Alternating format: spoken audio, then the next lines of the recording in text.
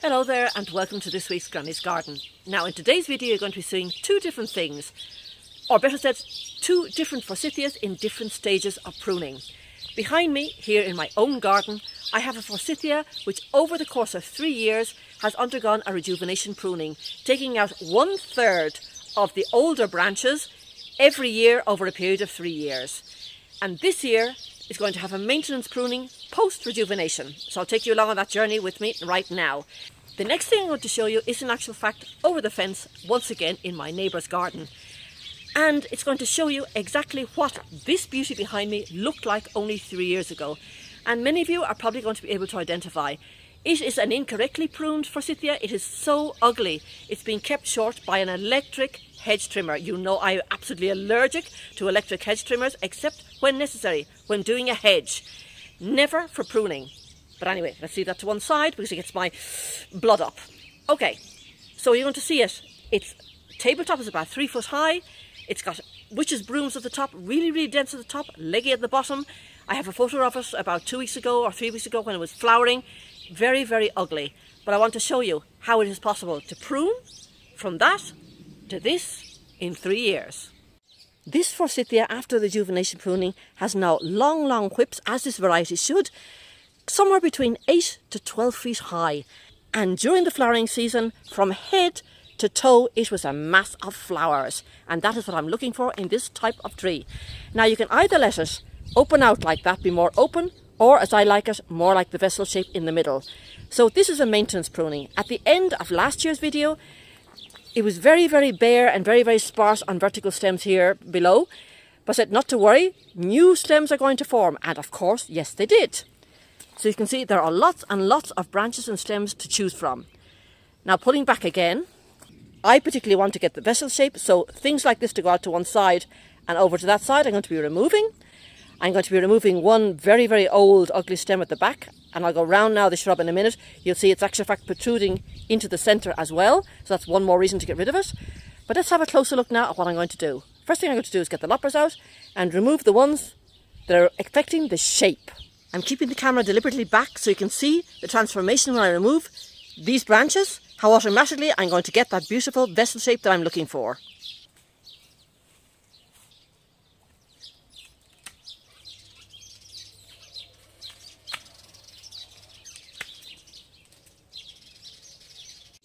Now you'll see immediately how the V shape or the vessel shape is emerging.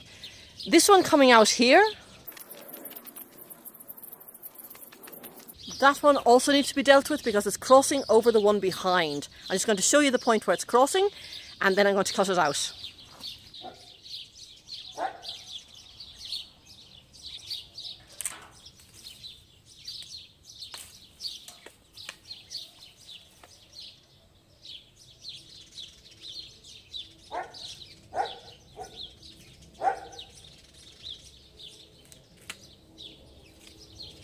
Now the next thing I want to have a look at is this one. This is one of the last of the older stems. The original stems belong to this. But if I follow it up, you'll see that here there's a branch that's actually growing quite nice. It's growing in the back, which is not very dense. But the older part of the stem goes right into the centre of this shrub. And of course, because it's going into the centre, it's crisscrossing everywhere. So what I'm going to do is I'm not going to remove it right down to the base because I'm actually interested in having this branch that goes in the right direction, forming a vessel shape on the back, because it has to form a vessel shape all around and not just on the front. So I'm going to take that down to this joint here. If I get rid of that, then I get rid of all of this.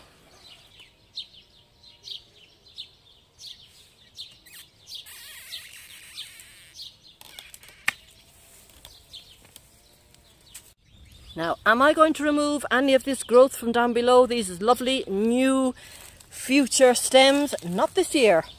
I'm going to leave them do their things. I'm going to leave them flower beautifully. And then, of course, in every maintenance pruning, you're just going to be taking an odd one here and there every single year to keep it in check. This one, however, I am going to be taking out because this one is heading towards the fence. Not in a good position. So that one is going. So follow that down. And wherever it links on, you can see right down here. That's where it links on, that's where it's got to be cut. Now I can see here a crossing branch. If I follow it up, it crosses just about here. So I'm going to follow this one, which is actually quite spindly. I'm going to follow this one right down and see where it comes around. And I can see, let me see. Right, in here. So it's coming off right down at the base. Don't ever, remember please, cut fuchsia tops off, because when you cut them off, you get a witch's broom, a thicket. You always take things back to base.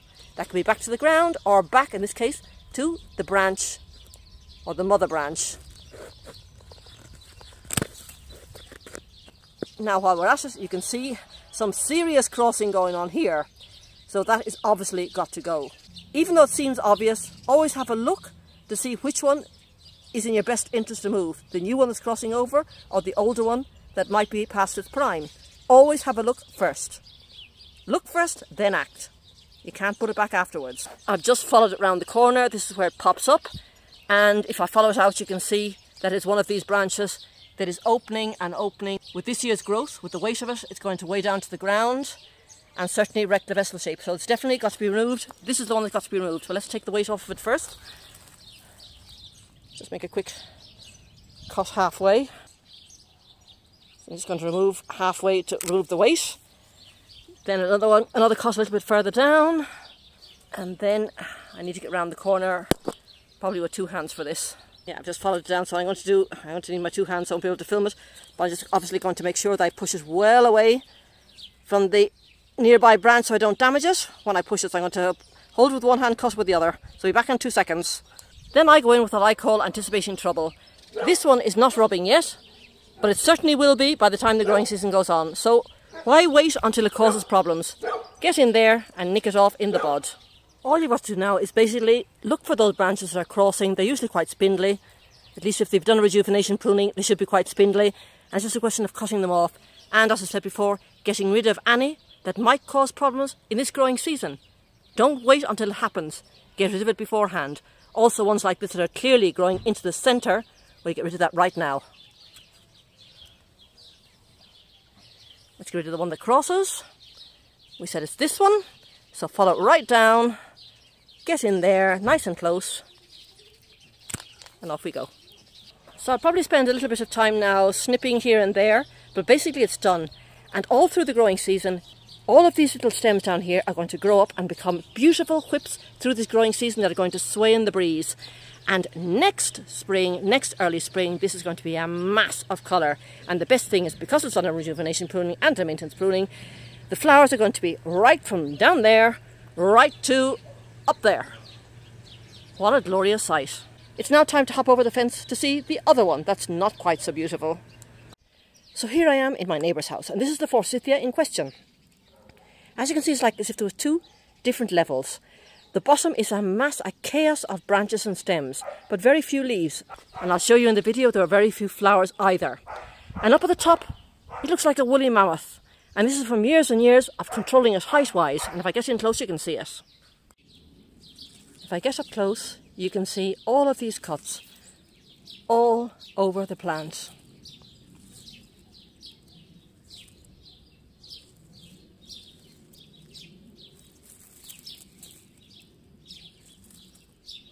And the flowers, as you can see, had no chance at all to show off their potential and show off their beauty.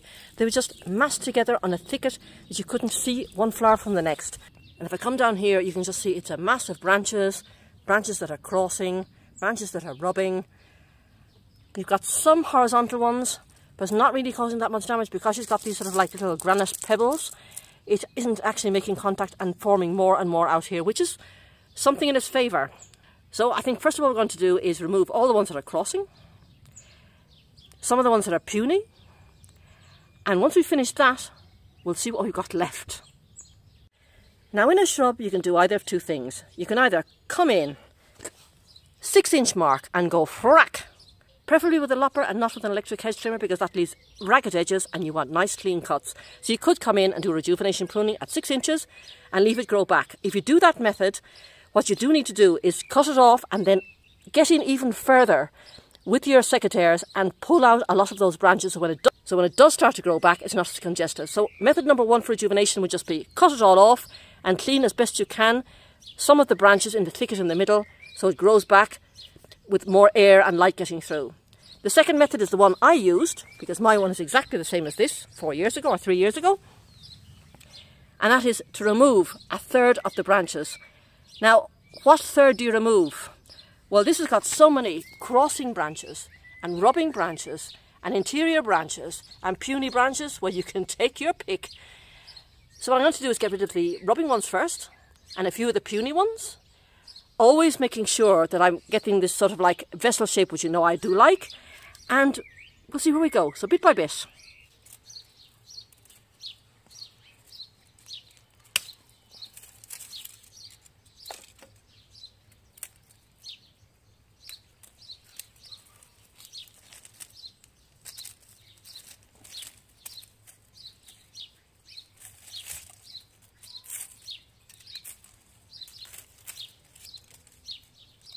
I'm actually going to remove the soft growth from down here because I really need to see what I'm doing.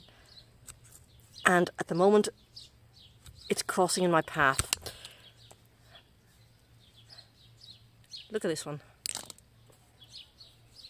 How it's crossing in front of that one, behind that one, and you keep following it up, and it keeps crossing that one. I'm going to take it right down to base, which is where it joins in here. Not finding this easy with one hand, actually.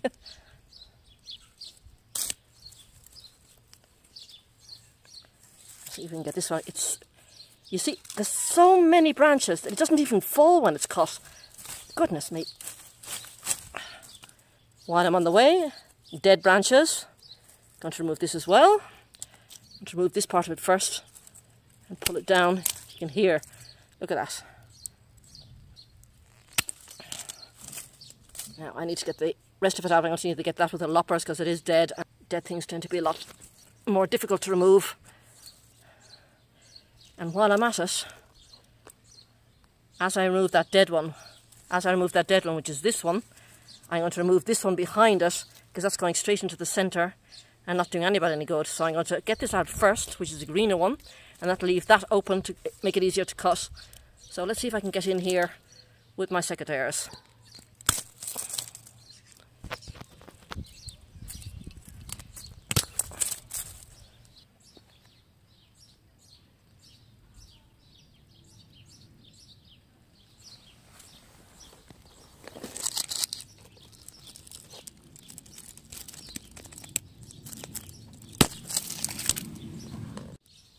Now here is one on the interior. You can see it comes up here and it opens into 3 different ones and it's choking up the inside. So we're going to get rid of that one as well. I'm going to start clearing out the inside of this. You can see all this debris that's here. It's almost like bird's nest. It isn't. It's just literally there's so many branches that as the tree loses or the shrub loses its leaves, it's got nowhere to go and gets caught up there in the middle. So we're going to get rid of these inner ones, or some of the inner ones anyway. So certainly this one that opens into 3, we'll get rid of that. As close to the base as possible. Hear that? That's dead. Typical dead sound. This also looks to be dead. Is it getting, I mean, the poor things are getting no light and no air. It's normal they're going to be dead. I could actually pull that out of my hand. See, they're all dead. We're getting rid of the dead ones. Once we get rid of the dead ones, and we'll sort about the living ones.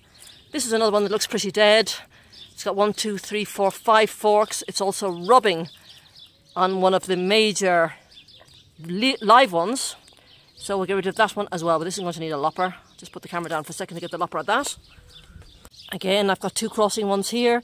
This one is an older one. You see down here. It's already got little holes in it. So I'm going to be keeping the younger one, get rid of the older one, and that way killing 2 birds at the same time.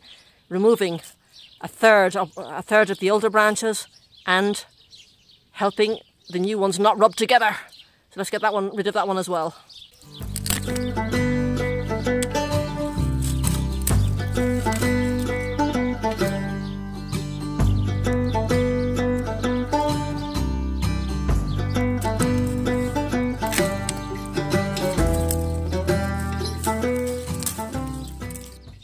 The other one I'm going to get rid of is this one here.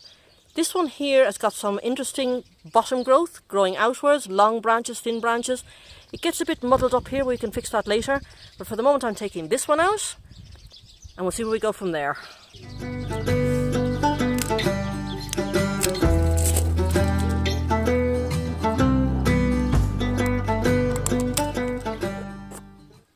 things are a lot more complex. Look at this mass of crossing stems and branches. Let's go bit by bit. This one, the top of it doesn't look very healthy, and this branch heads right off towards the fence.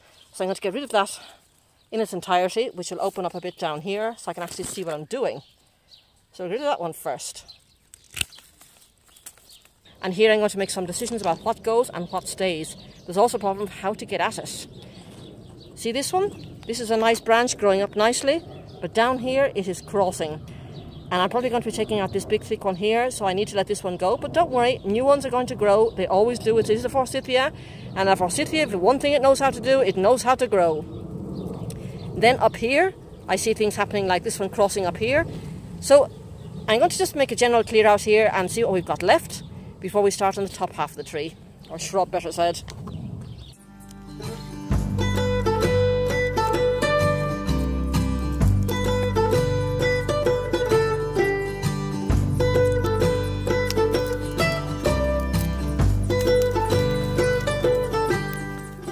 That's looking a lot better already. And I'm going to go in there and take some dead branches out.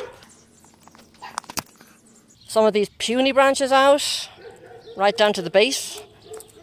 If I had 2 hands at it, I'd be doing it a lot better, but you can use your imagination. Ones that are future crossers. Oh, dear me, what a mess. Let me get in there for a minute.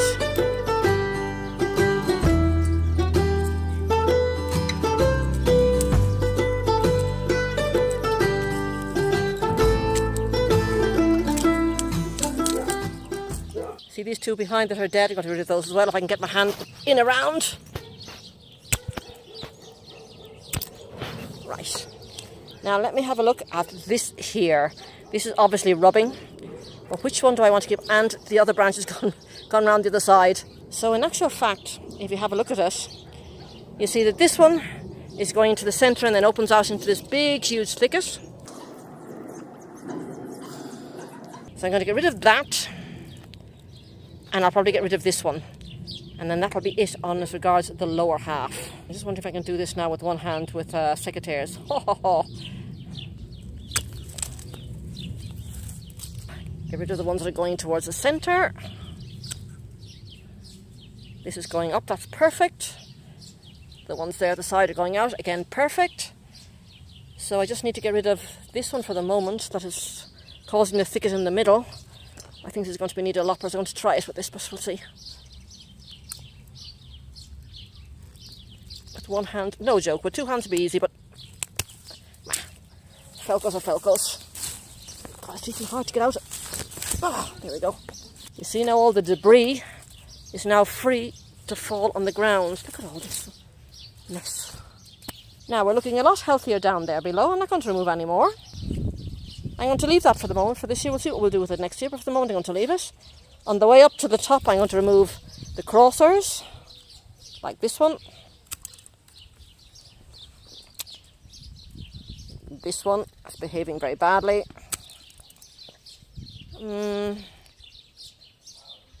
Future crossers. Now, if I pull back, you can see it's something like what mine was like last year. Now, new growth is going to spring up, and that new growth is going to be controlled so it becomes full but not congested. There's still a thicket on the top.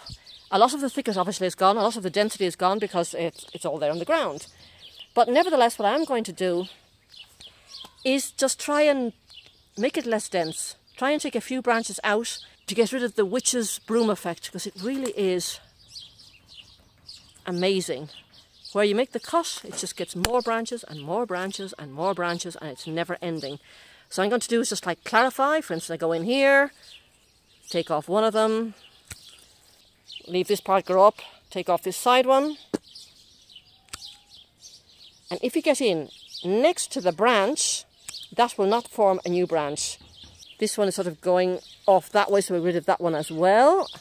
Always flush against the branch. We do not want to form more branches up here. We've got plenty. So what I'm going to try and do actually is go pom-pom by pom-pom, or witch's broom by witch's broom. Just taking out a few branches here and there, just to try and get rid of this density.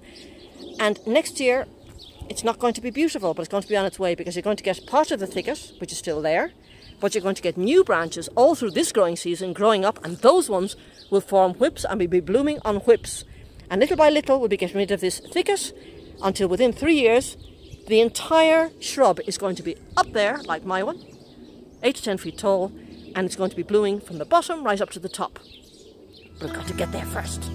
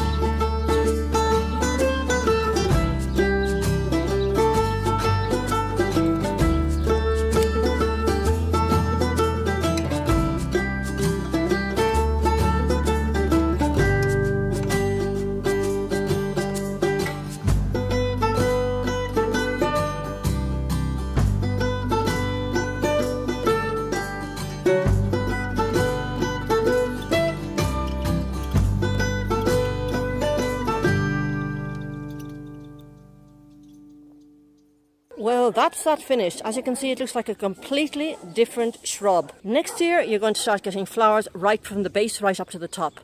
Now, I've clarified up here a lot of the thicket. Obviously, I can't do it all. There's still a load of branches that have been produced by constant hacking it every year. But I've removed about maybe 3 out of every 5, leaving it a lot cleaner here. And over the next few years, probably even next year, you're going to get a lot of shoots from the ground up, and those are going to be beautiful whips growing above the level of the thickets, and bit by bit these old thickets will be removed one by one until in 3 years' time, as I said before, you're going to have an 8 to 10 foot shrub with lovely long golden whips. Now, there are 2 things I want to remind you about the forsythia. One is they have their moment. In a spring garden, early spring garden, they have their moment of glory. They're absolutely glorious, spectacular. If you prune them correctly, they're going to have flowers on those long whips from tip to toe. But what happens the other 11 months of the year? Let's face it, if you look at the leaf, the shape is pretty ordinary. The colour of the leaf, again, pretty ordinary, not very inspiring. So we need to do all in our power to make it look good the rest of the year. So what do we do? Leave it alone. If you leave it to its own devices, those beautiful spires, 8 to 12 feet tall, are going to tower above the mahonia and other shrubs in your garden and have their own chance to shine throughout the year and not just for 1 month.